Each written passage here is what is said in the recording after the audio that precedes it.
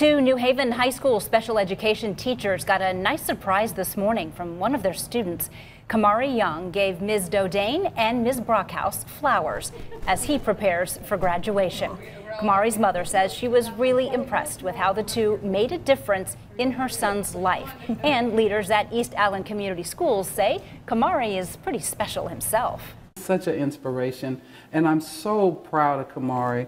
I'm so proud that he gets to walk across the stage next Thursday, May 30th, with New Haven High School as a graduate, a senior, and I cannot wait to see what's next in his life. Kamari tells his mother he would like to go to college following high school. Congratulations. Yes. Aww.